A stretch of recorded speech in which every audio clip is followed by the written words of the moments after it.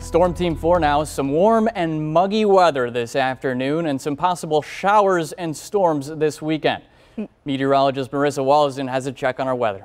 Yeah, that's right. And we actually would be really hopeful to see the rain because that means we're looking at some sort of front to kind of mix things up and bring us some cooler air eventually. Now, I do expect a chance for some showers, but even if we don't see much, we should see a change in our weather, especially coming in on Sunday. Right now, though, it's humid outside, 82 in Racine, dew point at 72. So yes, it feels humid outside with the warm temperatures. Waukesha slightly cooler at 81. Dew points inland are a bit lower than what we're looking at closer to the lakefront, but 66 right now for the dew point. Still, though, humid inland. But here's our next storm. It is off to our west. It is going to track actually into Canada, but there is a cold front that'll trail just to the south of it that'll eventually move towards us. The question is how much of it is going to hold together. Unfortunately, it does not look like we are going to see a good amount of rain move through, but we'll get some. And then as that cold front moves through behind it, we'll have some cooler air and drier air move in with a change of the winds. Right now, though, we just have some cumulus clouds developing inland close to the lakefront, though. We're back to mostly clear skies,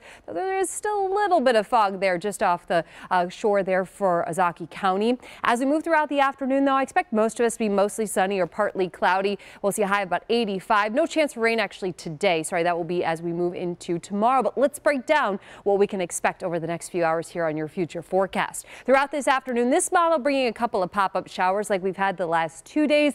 Really don't expect that today. Again, most of us will continue to stay dry. This evening will be nice. Temperatures will slowly cool, though. Again, by 7 o'clock, we'll still be close to about 80 degrees. As we move into the overnight hours, we'll keep it mostly clear. It's still going to be muggy, so you'll likely need to have your air conditioner on in the overnight hours. By tomorrow morning, we start to see an increase in clouds, and then throughout the morning, we'll start to see some showers develop. This is a look at about the lunch hour tomorrow. You can see some showers and the chance for a couple of thunderstorms to pop in. And as we move throughout the afternoon, we'll see that front continue to work its way to the east, bringing still a few showers through about 4 o'clock. And then as we continue through the evening, those showers will eventually move offshore. And actually, the end of the day tomorrow looks pretty nice. So some great weather for the Milwaukee Water Lantern Festival, which I'll show you that forecast in just a bit. But for the Bloody Mary Festival, well, we have a good chance to see some showers out there. So if you're going, be prepared for a shower, maybe even a thunderstorm, and muggy conditions with temperatures into the mid 80s. But later in the day, again,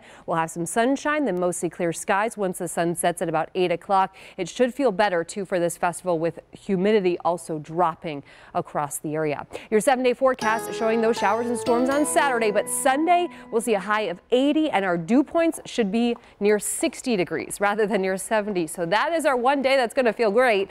And then the humidity climbs again as temperatures climb moving into Monday. We'll have a slight chance for showers on Monday, but a better chance on Tuesday.